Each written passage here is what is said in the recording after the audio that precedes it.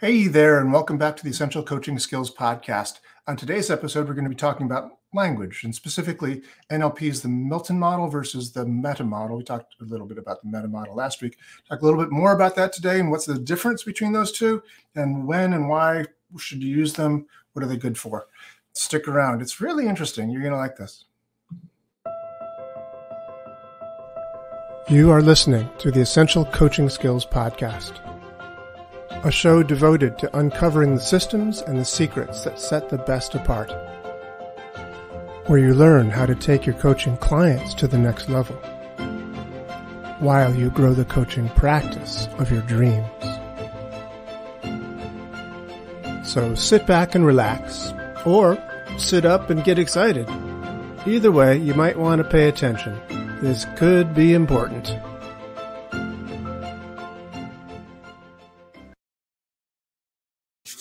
Hey there, and welcome back. So, the Meta Model versus the Milton Model. The reason I'm interested in this week is, well, I'm always interested in it because it's part of what I do.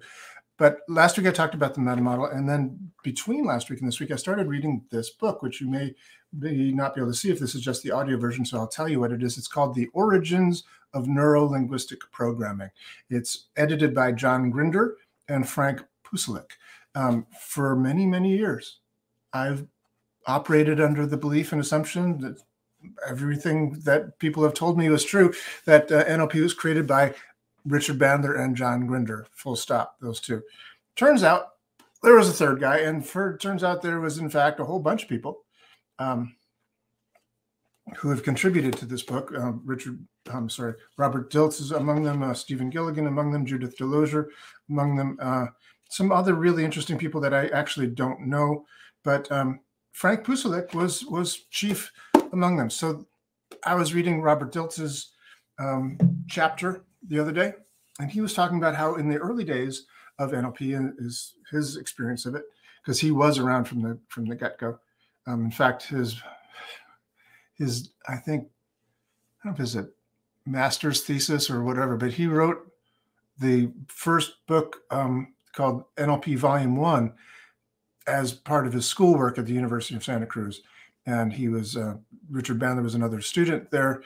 John Grinder was a professor there. Frank Pucelik, I don't think he had any association with the college, but he was around those two guys. So Robert Dilts was a student, and he took John Grinder's course. I'm not sure what the course was called. I could probably look it up and tell you, but suffice it to say, it was a course in linguistics. And the way Robert tells it, on Thursday of the week of his class, he taught the entire Meta Model, whatever that means, in a couple of 3 hours, a couple of half hours, 2.5 hours. And then he set people loose into Santa Cruz. And Robert says that, he was just naturally kind of a chameleon type of person. He would sort of naturally match and mirror people, so he had rapport. And he would talk to people like his aunt or his mother or various people, and he'd ask very good questions from the Meta Model in order to get lost information, this distorted, deleted, generalized information that people had not, specifically stated.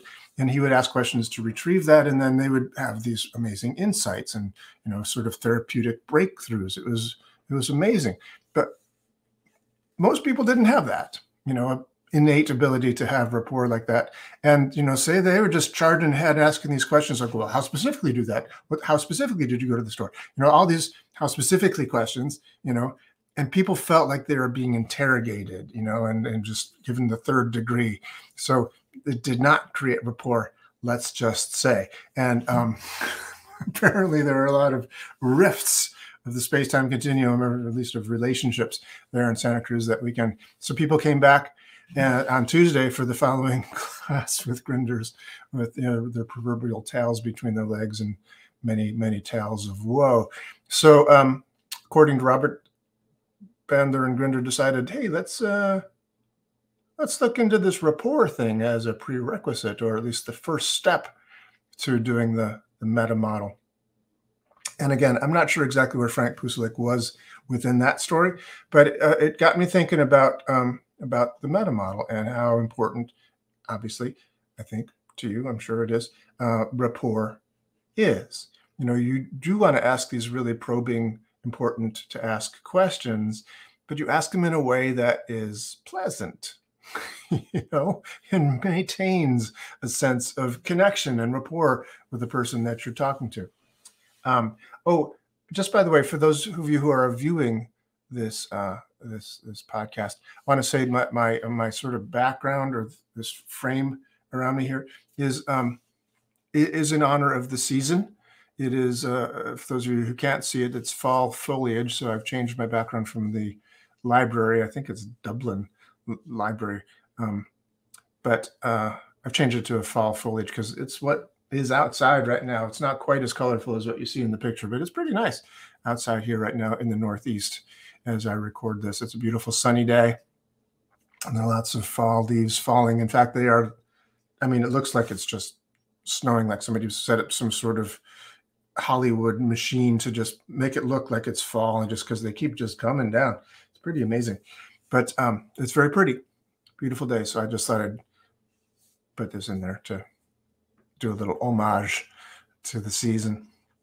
Anyway, so we're talking about the meta model. So in the story that Robert Dilts tells, he goes on and says that after a few weeks, months, that another person who's instrumental in the early days of NLP, Gregory Bateson, who was a professor, one of the other professors at University of California at Santa Cruz. In this case, he was, I believe, a professor of anthropology. He was certainly married to Margaret Mead, at least for a long time, who was a famous anthropologist. I think he also could be said was a famous anthropologist. At any rate, he was friends with Bandler and Grinder. I think he might have been Bandler's neighbor or something like that. But he and Margaret Mead had met and worked with Milton Erickson many years prior to this, when Margaret Mead was doing the study of trance dancing in Bali. So they would bring the movies that she'd filmed in Bali to Milton Erickson, and he did examine them and talk to them about this phenomenon of trance dancing.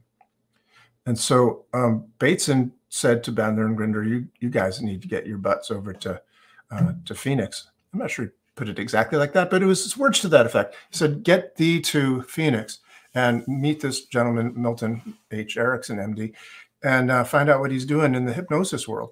So they got some invitations through Bateson to go out there, and they did. And they were there for a week. And they came back from Phoenix and their first experience with Milton Erickson, and they said, okay, we were wrong. It's not all about the meta model. It's really all about the Milton model. They made something else up. They modeled, if you will, Milton Erickson's way of speaking to people, and they called that the Milton model. And in effect, one way of looking at it, in effect, it is kind of the absolute reverse of the Milton model. In fact, it is a very common thing for NLPers to say that it is that the Milton model is the opposite of the meta model. They are polar opposites. You purposely, disobey the rules of the Milton model, of the meta model, to do the Milton model. So the meta model is asking for more specifics. The Milton model is purposely vague. I think I might have mentioned to you last week that Dobson's rule was that the client is always specific, Dobson never. So Dave Dobson was a hypnotherapist. And although he probably would object to that title because he objected to most things, I think I said. But it's a bit of a curmudgeon, Dave, lovable, but snarly. But at any rate, he was still a really, really great hypnotist, whether he wanted to be called that or not. And he was of the Milton Erickson camp there, that he was purposefully vague. So the Dobson rule, he said this, was that the client is always specific, Dobson never. So we want to be able to do that too. The beautiful thing about what Bandler and Grinder did, and I think both Erickson and Dobson would agree to this, is that they made it intelligible. They made it replicatable. They found out what it was that Erickson and Dobson were doing, and others, of course, Virginia Satir and Fritz Perls and Frank Farrelly, of respectively family therapy, Gestalt therapy, and provocative therapy. They modeled these people and they kind of brought out, the structure of what they were doing and made it so we could do it too.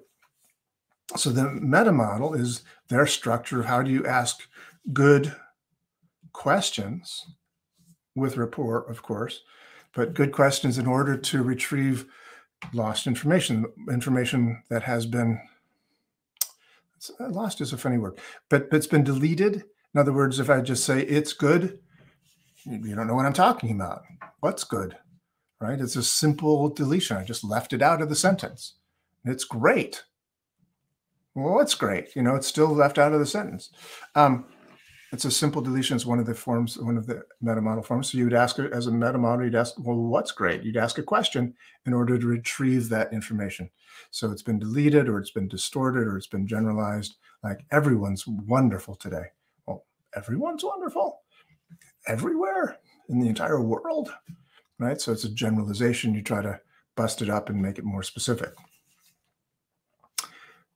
With the Milton model, you purposely get vague. So that means that the person has to go inside their mind, their unconscious, their conscious, whatever. They have to go inside to make connections in their brain to figure out what you're saying because you're being purposely vague. So they've got to fill in the blanks.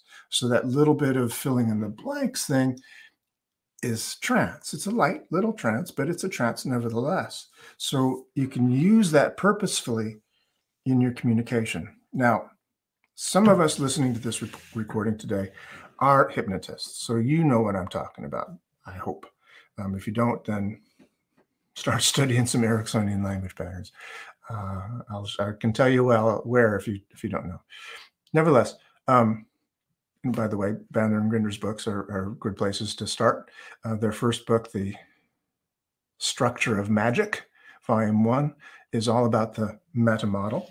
And The Patterns of Milton Erickson, Volume 1, also by Bandler and Grinder, is a great book all about the Milton model. So if you want to read about them, those are great books to pursue your study.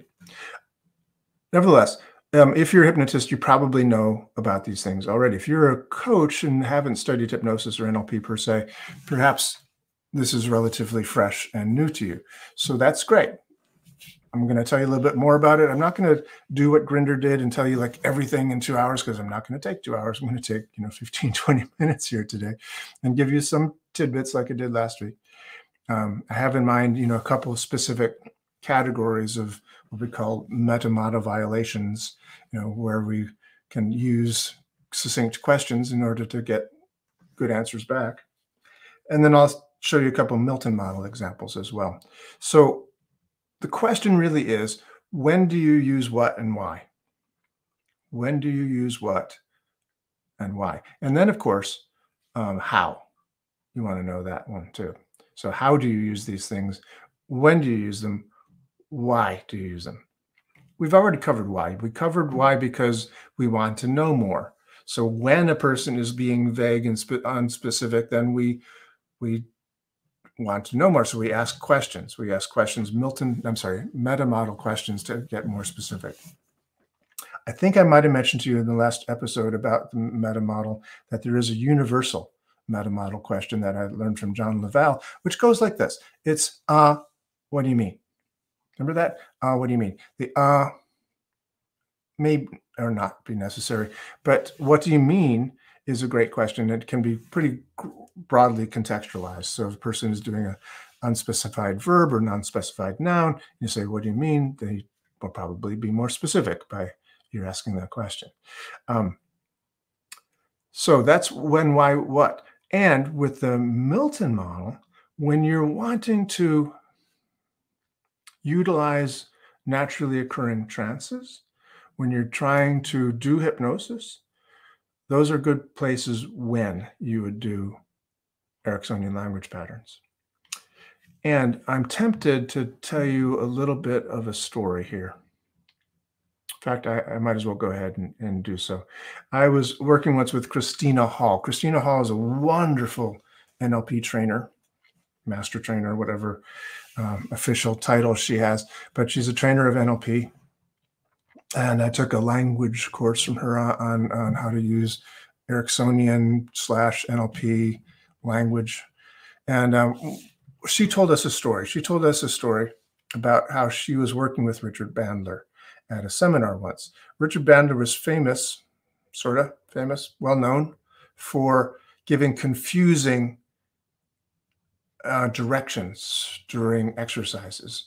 Part of the reason was this was planned. He wanted people to, not just be following a step-by-step sort of rules and doing it right, but he wanted them to be in that space of exploration, like they were when they created NLP. They didn't know what they were doing.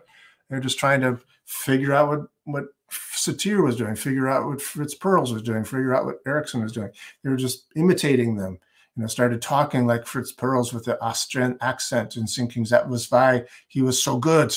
That's his Gestalt therapy because, and of course, speaking with an Austrian accent had nothing to do with it, but they were just playing, finding out, exploring.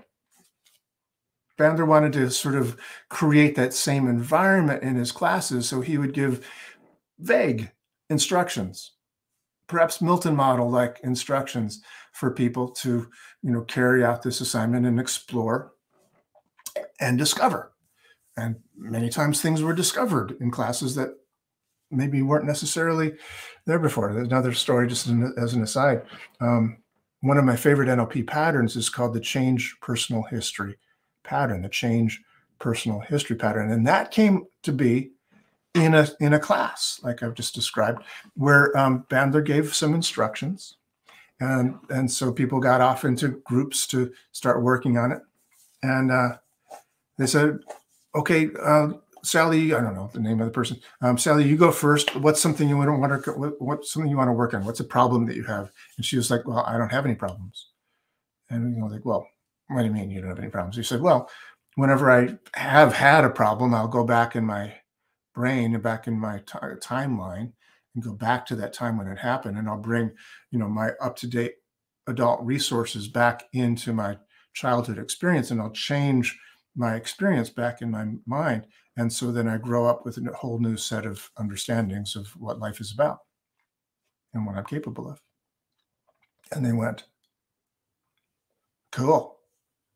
We want to do that. So they modeled this ability of hers, and they created this change personal history process. So Bandler liked to foster this spirit of exploration. Let's discover something new.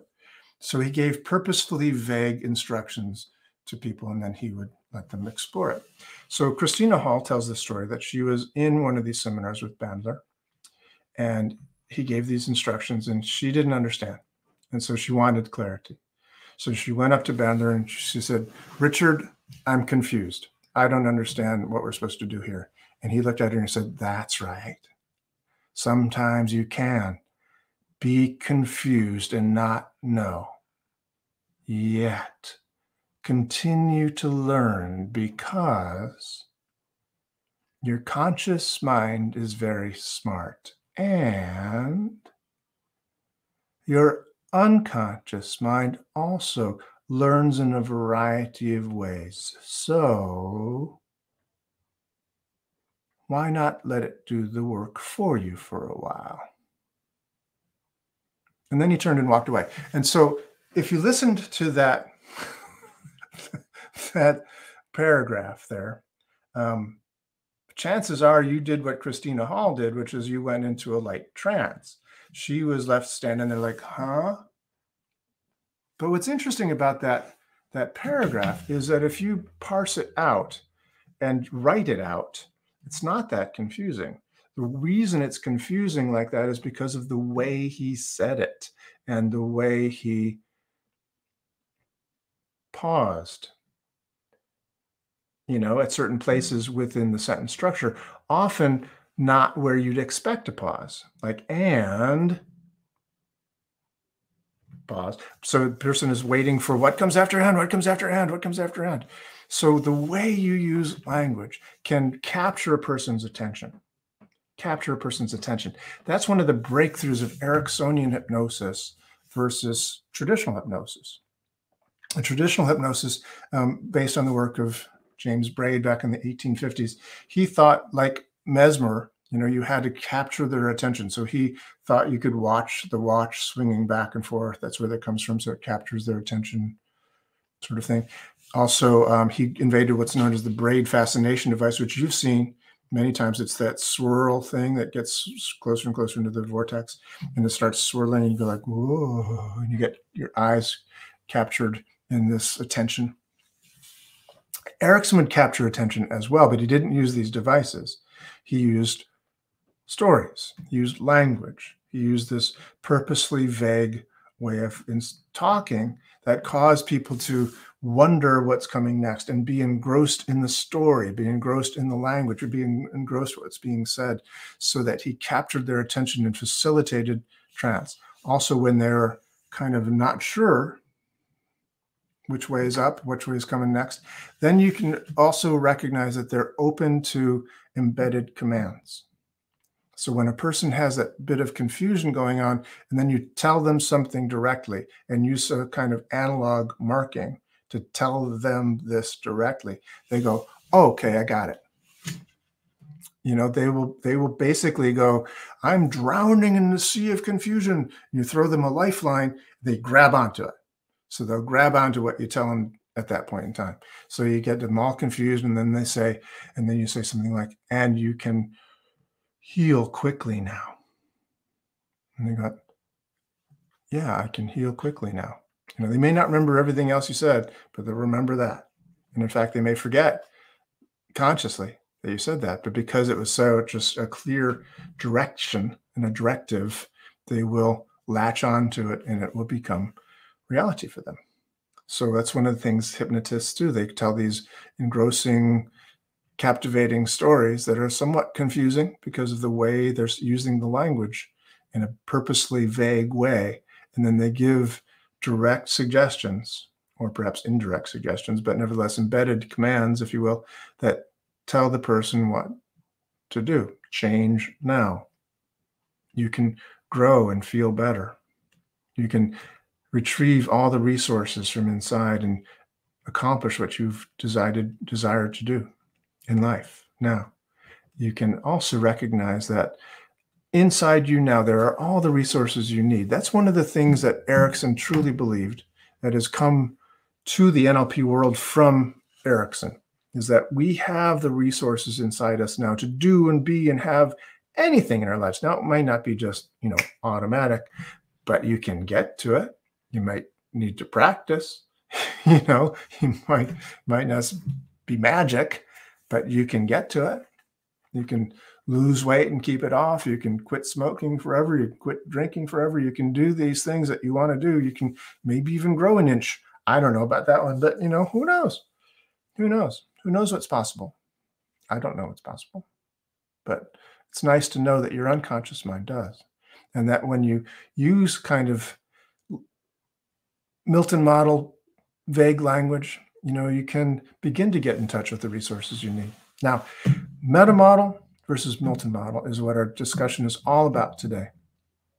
And I just want you to know that Meta, I'm not sure where that name comes from. Milton Model is about Milton Erickson. They're both about language. And the Meta Model is about getting more and more specific. Milton Model is getting more and more vague. I promised you that I would talk a little bit about the Meta Model and a particular language pattern within the Meta Model, and I will do that now. I was fascinated again by reading this book, The Origins of Neurolinguistic Programming by John Grinder and Frank Pusalik and many other people, contributors to it. That the way Robert Dilts talked about his experience there, that when they were developing the Meta Model, it took weeks, months for them to do that. And for a while, people would meet every week at Frank's house or John's house or Judith's house or somewhere, Richard's house. And they would have these weekly practice sessions. Every week they'd get together and practice. It's one of the reasons I'm doing this deep foundation NLP training right now, but because of this weekly desire to get better and at specific skills. That's just how it works. You practice, practice, practice. So that's why we're doing it that way. They would meet every week at one of these people's houses, and they would discuss, one of these meta model situations. And it became almost like a meditation. They would focus on it for like a week about, this one particular aspect of the meta model, and it changed their lives. I mean, the way Robert Dilts describes it, it was really like mind-blowing and mind-altering, life course altering. And one of the ones that I think is really profound in that way is the category of nominalizations. Now, what is a nominalization? You might be wondering. Some of you know exactly what it is. A nominalization is a verb that has been turned into a noun. A verb that has been turned into a noun. Now, if that doesn't make it any clearer for you, let me give you an example. So if I was to say, in fact, this actually happened just a couple of days ago. I was working with a client, and she said that she wants to really get a really good, strong relationship. She really is looking for a good, strong relationship. And I asked her, so what color are you looking for? And she said, well, what? So what color relationship? Did you want a purple relationship? Because I heard those are really good. Or you might want a red relationship, or a white relationship, or a black relationship. They're good too. What color relationship are you looking for? Chartreuse? That's unusual, but people like chartreuse. It's a very nice relationship if you can find it. I'm looking for a collection, actually. She says, what the hell are you talking about? I said, well, what are you talking about when you say you want a relationship? Can you take a relationship and put it into a shopping cart? Can you say, I want to buy a relationship here and put it in a shopping cart and check out? No, it's not a thing. A relationship has no color. There's no thing. There's nothing. It's a verb. How do you relate to another person? How am I relating with you? How do we relate with someone else? It's a process. It's a verb. We're relating with each other. How do you want to improve your relations is a better question. How do you want to relate better to your spouse, your husband, your boyfriend, your girlfriend? How do you want to do that? So she was like, huh. It's just exactly the response we're looking for in coaching and in NLP. That's what the meta model does. It breaks up this expectation. This is, in this case, it's a distortion, right?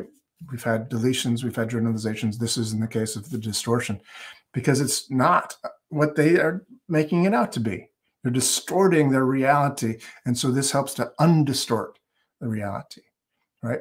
You can't have a relationship if you can't go to the store and buy it at Relationships R Us and put it into your oversized cart and take it out to your checkout. You can't do it.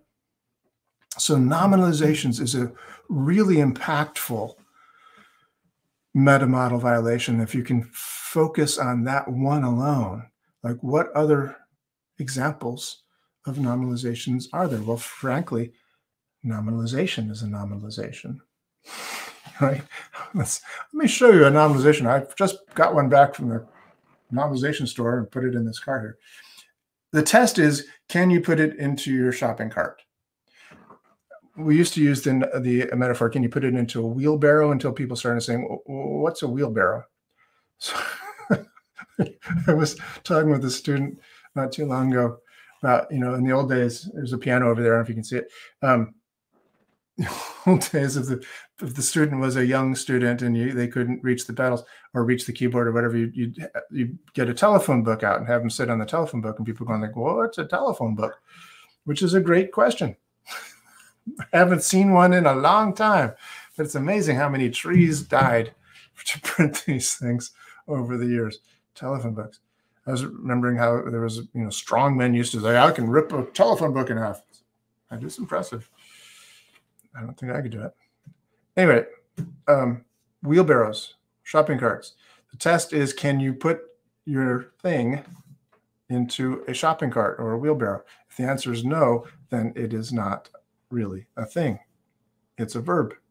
Very often they end in tion, like nominalization, democratization, the democratization. People like to sound really smart by using nominalizations a lot. So you'll hear them a lot. And the question is basically, how do you turn it back into a verb? So you ask questions like, well, how specifically are you doing that? How are you democratizing? How are you making democracy work better instead of the democratization of this thing? How are you helping people to be more democratic in their voting situation? Questions like that. At any rate, I've come to the end of my half hour here, so I would like to thank you for being here. The meta model, like I said, is about how to get more specific information, and the Milton model is how to be purposefully vague for the intention of helping persons go into trance and to help to embed some commands for their benefit. You do this, all of this, of course, for the client's benefit. Always. Use your genius for good instead of evil, as I think Superman once said, or something to that effect. Thank you for being here. I look forward to seeing you at our next episode of the Essential Coaching Skills Podcast. And by the way, you can always find out more at essentialcoachingskills.com. And right now we're starting some new classes on Deep Foundations NLP, and I invite you to join us there. Thanks. This has been the Essential Coaching Skills Podcast. Thank you for being here. It's a pleasure seeing you again. Hope to see you again real soon. Come back next week when we have another gripping and exciting episode of the Essential Coaching Skills Podcast. And if you want to, you can find out more about us, each and every one of us, at essentialcoachingskills.com. Thanks.